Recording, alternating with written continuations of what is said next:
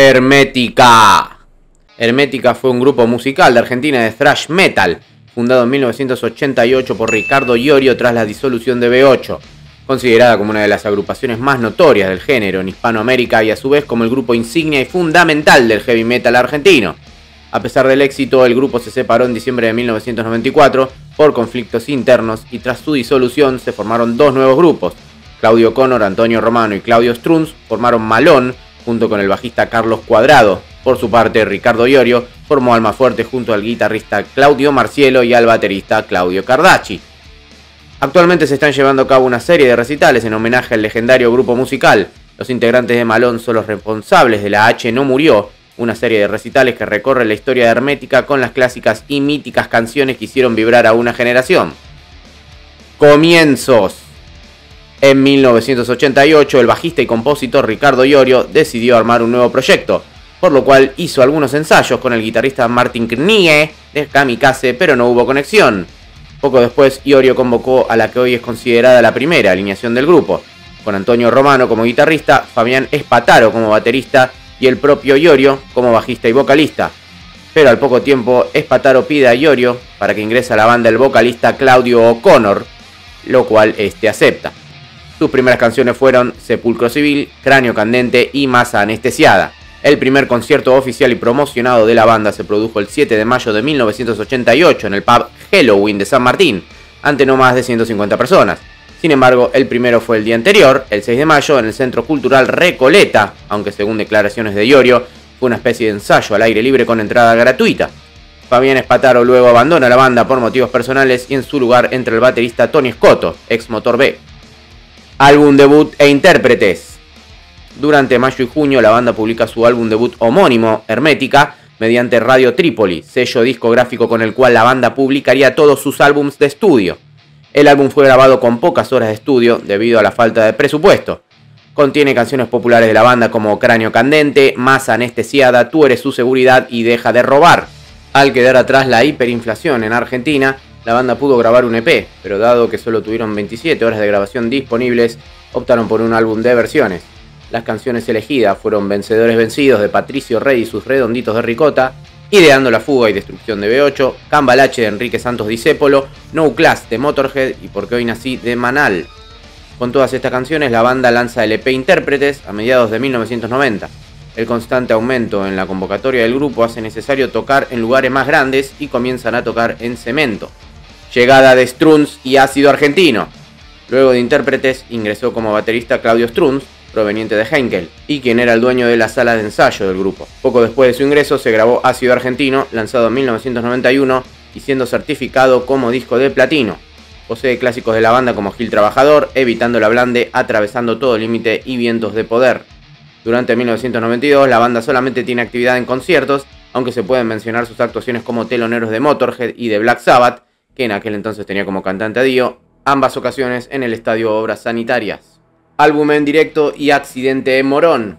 Tras algunas giras por el interior del país, la banda se presenta en Stadium, un sitio casi tan grande como Obras, y graba allí su primer álbum en directo, En Vivo 1993 Argentina. A fin de año vuelven a llenar el lugar. Durante un show en la discoteca Morón 90, ubicada en el partido de Morón, José Luis Damián, un joven de 16 años, fallece por una descarga eléctrica otorgada por un potenciómetro cercano a él. El informe forense fue titulado como muerte por paro cardiorrespiratorio no traumático. A pesar de no haber tenido la banda culpa en el hecho, Ricardo Iorio pagó los gastos de entierro y organizó un concierto a beneficio de la familia de Damián. Última etapa y víctimas del vaciamiento. 1994 es el gran año del grupo. Lanzan su tercer álbum de estudio, Víctimas del Vaciamiento, certificado como disco de oro. Este álbum es menos acelerado que el álbum anterior, pero con buen sonido y con letras personales y sociales. El álbum posee algunas de las canciones más populares de la banda como Soy de la Esquina, Otro Día para Ser, Olvídalo y Volverá por Más, Cuando Duerme la Ciudad y Del Colimba. A principios de septiembre participan en la primera edición argentina del festival Monsters of Rock, en el Estadio Monumental Antonio Vespucio Liberty, junto a Slayer, Black Sabbath y Kiss. El 12 de noviembre se presentan en el Estadio Obras Sanitarias como grupo principal, donde reciben un disco de oro por sus ventas del álbum Víctimas del Vaciamiento y graban un futuro álbum en directo, el cual sería publicado 2 veces pero con diferente material, Lo Último y En Concierto, ambos lanzados en 1995. El último concierto de la banda se realizó el 18 de diciembre de 1994 en la discoteca Go de Mar del Plata, cuando la relación entre sus integrantes ya no podía deteriorarse más. Separación y actualidad. A pesar de ser su mejor momento, aquella banda que era bastión de la amistad empieza a tener resquebrajamientos relacionados con temas personales y monetarios. Según Antonio Romano, la banda se separó porque se había convertido en una banda solista y de las temáticas organizativas de la banda se enteraban cuando ya estaban arregladas por Iorio. Según Claudio Strunz, Ricardo Iorio no le informó a sus compañeros que se separaban, sino a su manager. Tras la disolución de la banda, Iorio formó Almafuerte, O'Connor, Strunz y Antonio Romano tomaron al bajista Carlos Cuadrado y formaron Malón. Ambos grupos mantuvieron una gran rivalidad entre sí. Iorio con Almafuerte expresa su sentir en canciones de su álbum debut, Mundo Guanaco, con canciones como El amasijo de un gran sueño y la versión del tango Desencuentro, escrito por Cátulo Castillo. Por su parte, Malón escribió la canción La fábula del avestruz y el jabalí, dedicada a Iorio y a su manager Marcelo Caputo. Tras la separación de Malón en 1998, Iorio escribió la canción Triunfo a sus ex compañeros. Sin embargo, Malón se reunió en 2011 y sigue activa en el presente. En 2009, Antonio Romano y Ricardo Iorio hablaron por primera vez desde la separación, brevemente y de manera cordial, durante el Córdoba Metal Fest del mismo año. En 2011 es estrenado en el Festival de Cine de Mar del Plata el documental La H no murió, dirigido por Nicanor Loretti. Este muestra la historia de la banda relatada por sus propios miembros, excepto por Iorio, que se negó a participar. El documental contó con el apoyo del Instituto Nacional de Cine y Artes Audiovisuales, fue declarado de interés cultural por la Casa de la Cultura de la provincia de Buenos Aires. El 9 de agosto de 2014, Romano asistió al show de Almafuerte en el Estadio Malvinas Argentinas. El 18 de octubre del mismo año, Iorio y Romano tuvieron una breve charla durante el Metal para Todos.